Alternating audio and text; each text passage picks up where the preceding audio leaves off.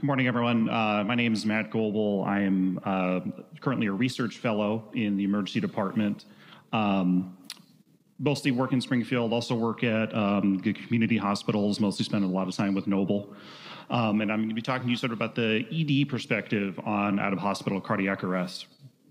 I have no financial disclosures. No one gives me any money.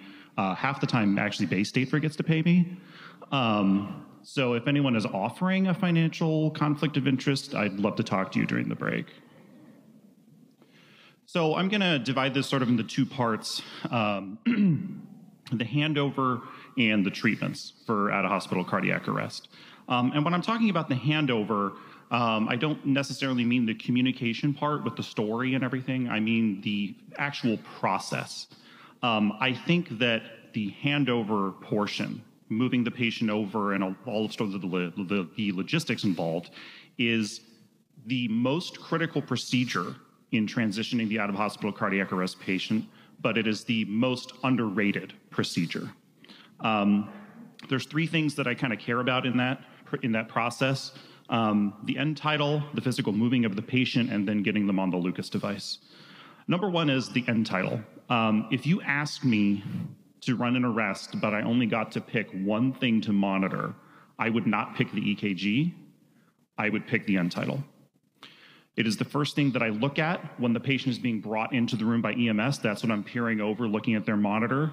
And that's the first thing that I want connected to the patient as soon as they're moved over. There's several reasons for that. One, it immediately tells me that ventilation is occurring through the airway, that the airway is patent. And two, it gives me a lot of prognostic information. Low end tidals are associated with poor outcomes. A spike in end tidal indicates ROSC. And it also tells me how good our resuscitation is going so far. If we've got like a decent end tidal, like greater than 20, then I know that we're getting good perfusion. We've had good quality CPR going on. So the actual move, I think this part is the most dangerous part. The most dangerous part of the transition from EMS to hospital. This is when the airway gets lost. This is when the lines get pulled out. This is when someone gets a needle stick because the IV that we lost track of is tied up in the sheets and they were going to reach to move the patient. I try to get everyone to kind of slow down and do this in an organized fashion to prevent those things from happening. You know, we're lucky at Bay State Medical Center because we always have a physician that's up there to manage the airway, in addition to the physician that's running the arrest as the team leader. So they're going to be bird dogging the airway and making sure nothing happens. But something I'm trying to introduce people to with all of the lines and wires is to gather them all to a single point on the patient and gather them all to a single point on the stretcher. And you can have one person whose job it is to hold on to the patient side and hold on to the stretcher side, so that if there's going to be any tugging, that they can be acutely aware of it and help let the rest of the team know, and also just kind of like manage that. That's a strategy that is also helpful when you're like trying to transfer an ECMO patient like onto a CT scanner or back off or something. And then the third thing I mentioned, the Lucas device. If the patient is not already on the Lucas device, one of my top priorities is to get them on it as soon as possible. And that's for a couple reasons.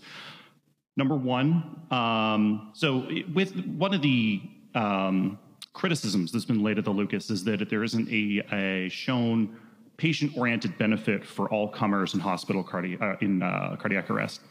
But there is definitely a provider-oriented benefit, and I'm selfish, so I want to go with that. For EMS, this is the only way to safely transport a patient that is in cardiac arrest.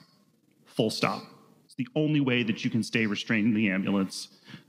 And in the hospital, this means that there's a bunch fewer people that I have to have in the room. So it's not as crowded, it's not as sweaty, and it just brings the tone down. And I like that. So I will make this a priority to get on the patient. A fun fact about the Lucas is that the backplate is actually wider than a standard backboard. So assuming that your patient is not wider than the backboard, you can actually put the backboard directly onto the backplate and then put the Lucas over the top of it. So let's talk about the treatments, or lack thereof. So for a long time, we did not have anything to really offer cardiac arrest patients, right? I mean, tobacco smoke enema, like, right? That's where the term blowing smoke up your ass comes from, because this is stuff we tried. And eventually, we came to defibrillation and drugs, but these were restricted to being done in the hospital setting.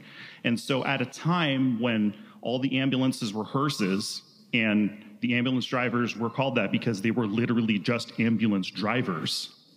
You know, they were the undertaker the rest of the time. The message was just get them to the hospital, just get them here, because we had all the magic. But, you know, by the, 2008, 2010, EMS was established as well-trained professionals that could do all the stuff that we have to offer at the hospital. They can manage the airway, they can give drugs, they can shock. Epi doesn't work better at the hospital. And in fact, so we switched the messaging to, no, just stay on scene and run the arrest on scene. And we found that we had better outcomes with that. But now, and also it's unsafe to, go lights and sirens through traffic with running an arrest in the back, because it's not only the risk to the people in the back that are trying to do the CPR and everything while the ambulance is moving, there's that secondary risk to going lights and sirens. Are you going to cause an accident? Are you going to be in an accident? But now we have the ability to transport safely, right? Because we can do mechanical CPR. But what do we have at the hospital that isn't necessarily available in the field? Well, that's ECMO.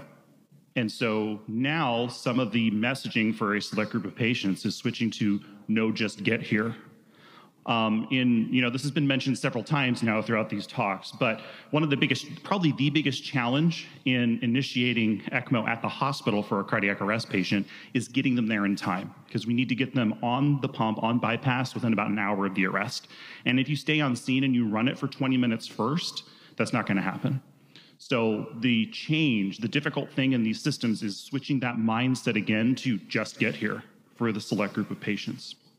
But again, as Matt Sterling stole my thunder, the ECMO is not limited to being an in-hospital intervention. In Paris, they do it pre-hospitally, not just in the subway, but also at the Louvre. And this is also not limited to outside the United States. In the Minnesota Twin Cities area, where they did the arrest trial, Dr. Yiannopoulos, they now have a specially modified ambulance with a C-arm and everything in the back, so they use it like the cath lab to put the patient on ECMO pre-hospital. And in Albuquerque, they have a not-so-modified ambulance that they use where they're doing everything with ultrasound confirmation to put patients on pre-hospital ECMO. And in the Netherlands, as an extension of their helicopter EMS service, they now have countrywide coverage for pre-hospital ECMO. You have a cardiac arrest anywhere in the Netherlands, a helicopter will be on scene within 30 minutes to put you on ECMO if you meet the criteria. So the question is, does it work, right? That's sort of the big question. This is a very hot topic for research right now, so there's stuff coming out all the time. I'm just going to highlight two of the more recent trials. The arrest trial in 2020, which the previous speaker mentioned, had a 43% neurointact survival in the ECMO group. And then the Prague trial that came out this year, 2022, showed about a 31.5% survival, which is around where most of these trials show. It's a 30-ish% survival. But there was actually no statistically significant improvement in the ECMO versus the non-ECMO group. And I'll talk about that in just a second. So I think the summary of the evidence is that we have about a 35% neurointact survival for patients that have been arresting for about an hour. And I don't need to cite any literature to the people in this room. You know that if someone's been coding for an hour, they have nowhere near a 35% chance of coming out of that neurointact. So this really is a remarkable intervention in that regard. But the other argument I'm going to make is that putting in place a eCPR or an ECMO program improves the care for your non-ECMO patients. Now, anecdotally, different centers as they've implemented this have observed, they're like, yeah, we saw a bump in our non-ECMO patients in the survival, but specifically in the PROG study, at the conference when they were releasing the results and presenting them, the lead author was up there and he said, yeah, so we powered our trial to assume that we would have about 30-ish% survival in the ECMO arm and 10% survival in our non-ECMO arm, because that's what it's been forever.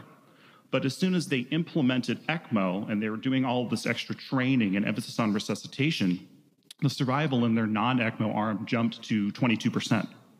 And so that's why there was no difference that they found. Not because ECMO doesn't work, but because implementing ECMO got them such a bump in their non-ECMO group that the statistical significance vanished.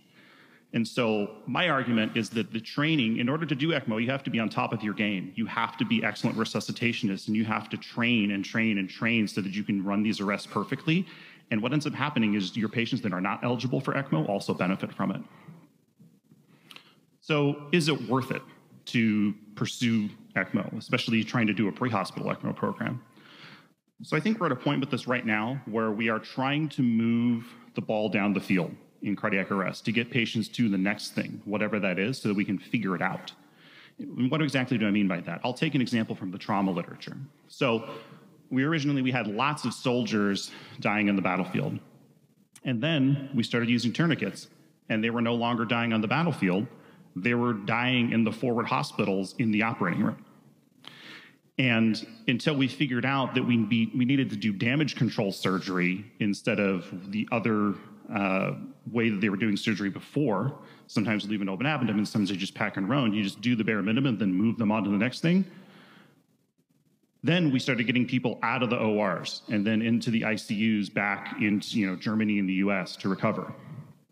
But then we had patients that were having all these horrible long-term outcomes, and they were very debilitated. And that's because we hadn't had people that had survived that yet to be able to figure out how to do the rehab and the prosthetics and the other stuff they needed to return to life. And so now, every time there's this major advancement, we're bolusing patients further down in their care so that we can figure out what to do with them next. And I think that's where we are with cardiac arrest right now, especially with on the precipice of being able to do ECMO and getting a larger group of people on to the next thing so we can figure out the rehab and the long-term care and the other stuff. And it's going to take a while to catch up with that. So that's what I have for you.